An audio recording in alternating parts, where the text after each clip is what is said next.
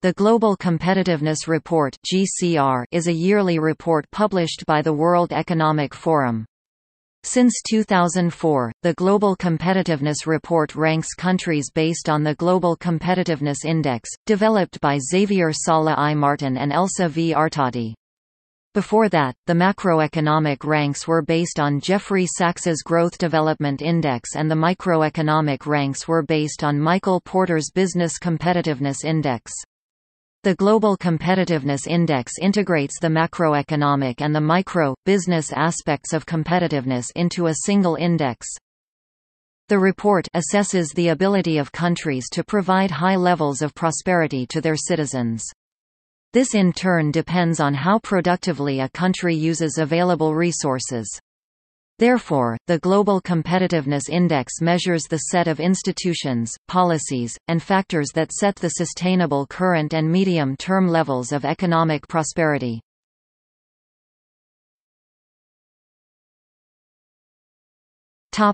Description.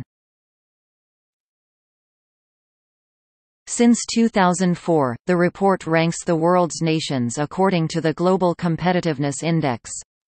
The report states that it is based on the latest theoretical and empirical research. It is made up of over 110 variables, of which 2/3 come from the Executive Opinion Survey, and 1/3 comes from publicly available sources such as the United Nations. The variables are organized into 12 pillars, with each pillar representing an area considered as an important determinant of competitiveness. One part of the report is the Executive Opinion Survey, which is a survey of a representative sample of business leaders in their respective countries. Respondent numbers have increased every year and is currently just over 13,500 in 142 countries. 2010. The report notes that as a nation develops, wages tend to increase, and that in order to sustain this higher income, labor productivity must improve for the nation to be competitive. In addition, what creates productivity in Sweden is necessarily different from what drives it in Ghana. Thus, the GCI separates countries into three specific stages: factor-driven, efficiency-driven, and innovation-driven, each implying a growing degree of complexity in the operation of the economy. The report has 12 pillars of competitiveness.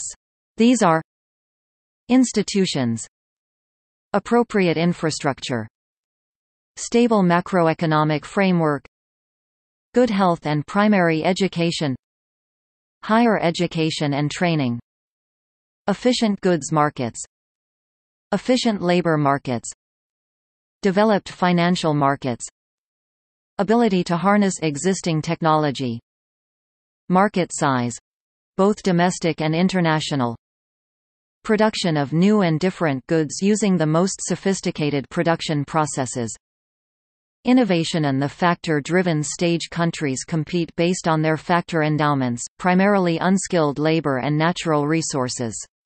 Companies compete on the basis of prices and sell basic products or commodities, with their low productivity reflected in low wages.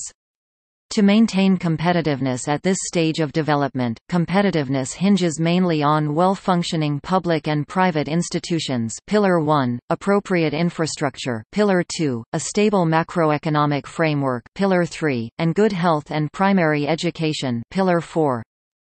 As wages rise with advancing development, countries move into the efficiency-driven stage of development, when they must begin to develop more efficient production processes and increase product quality. At this point, competitiveness becomes increasingly driven by higher education and training. Pillar 5, efficient goods markets; Pillar 6, efficient labor markets; Pillar 7, developed financial markets; Pillar 8, the ability to harness the benefits of existing technologies; Pillar 9, and its market size, both domestic and international; Pillar 10. Finally, as countries move into the innovation-driven stage, they are only able to sustain higher wages and a higher standard of living if their businesses are able to compete by providing new or unique products.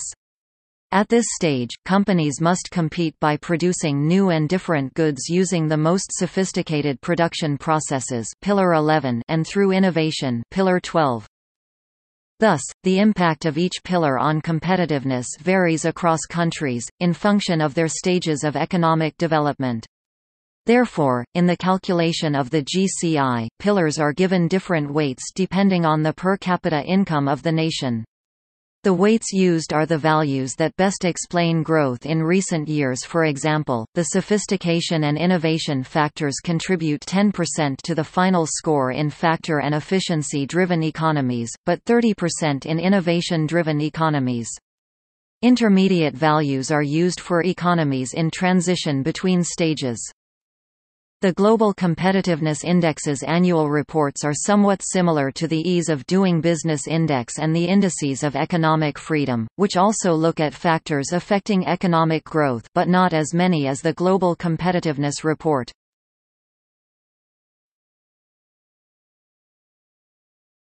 Topic: 2018-2019 rankings. This is the top 30 of the 2018-2019 report. Topic: 2017-2018 rankings. This is the top 30 of the 2017-2018 report. Topic: 2016-2017 rankings. This is the top 30 of the 2016-2017 report. Topic: 2015-2016 rankings. This is the top 30 of the 2015-2016 report. Topic: 2014-2015 rankings. This is the top 30 of the 2014-2015 report. Topic: 2013-2014 rankings. This is the top 30 of the 2013-2014 report. Topic: 2012-2013 rankings. This is the top 30 of the 2012-2013 report. Topic: 2011-2012 rankings. This is the top 30 of the 2011-2012 report. Topic: 2010-2011 rankings. This is the top 30 of the 2010-2011 report. Topic: 2009-2010 rankings. This is the top 30 of the 2009-2010 report. Topic: 2008-2009 rankings. This is the top 30 of the 2008-2009 report. You can find the computation and structure of the GCI pp. 49-50 of the Global Competitiveness Report 2013-2014, full data edition.